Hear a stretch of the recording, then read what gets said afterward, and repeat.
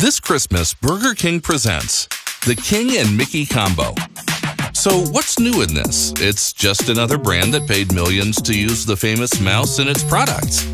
But would you believe us if we told you that in our case, we paid zero, even though we put our iconic crown on Mickey and his face on our bread? You know we love hacking, and in our search for what to do new, we discovered that in Paraguay there is a brand that produces different food products under the Mickey brand. And yes, its logo is the famous mouse. This brand has existed since 1935, and in 1993 they managed to win a lawsuit against Disney.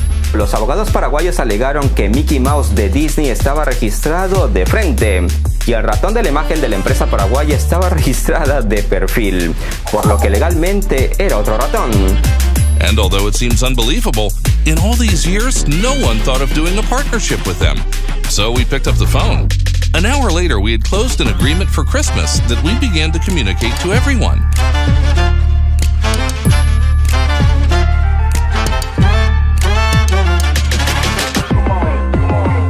On December 16th, we revealed our surprise, a unique Mickey grilled hamburger plus fries, drink, and free mini panettone from Mickey, which is an iconic Christmas dessert that Paraguayans love.